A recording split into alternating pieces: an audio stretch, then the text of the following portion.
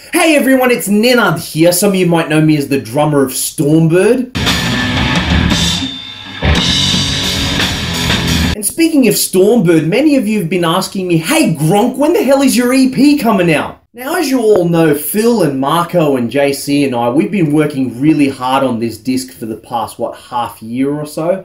And in the meantime, we've been writing music and gigging and a whole heap of other activities. I am proud to say that I will be announcing a release date very, very soon. So short answer, yes, it is coming, people! Now, the EP was supposed to be released a while back, but the reason for the delay is because we've had to make a few changes. Recently, the four of us had a hens meeting where we talked about life and love and furniture and everything else in between, and we ended up having a really intense chat about this EP. And we agreed that in order to give you guys a product that is worthy of release and distribution, there were two major things that we needed to fix, and one of the two was drums.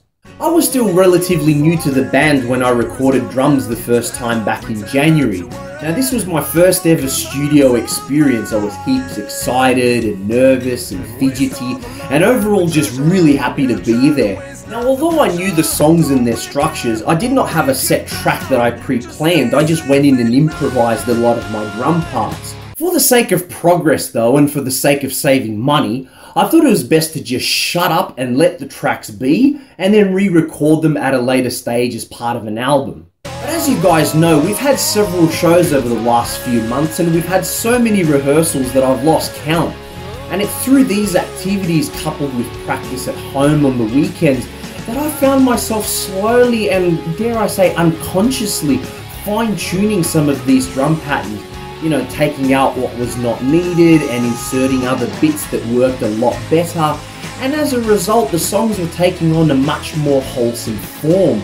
And it was all the more reason for us to improve on what we had. So I, or we rather, decided to go back into a studio and retrack the drums. And this time I did my homework. I recorded some stems here at home for personal reference, and I even had Marco come in to oversee what I'm doing, to tick off on good bits, give some pointers on dynamics and the like.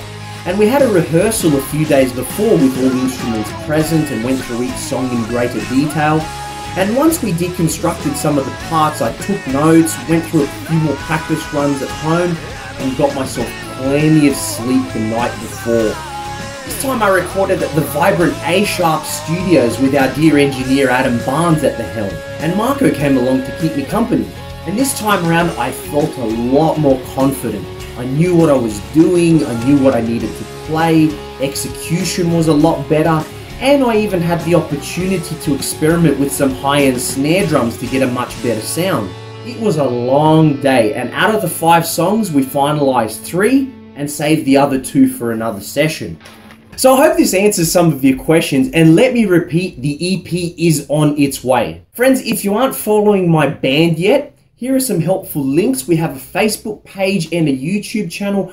I would appreciate it if you took a moment to either like our page or subscribe. We've also got an official website where you can find more information such as tour dates, biographies and whatever else. And guys, our music video for one of our songs off the EP is currently in post-production and will be released around about the same time as the EP, so all the more reason to stay tuned. Thank you all for your attention. Tell all your girlfriends about me, and I will see you next time.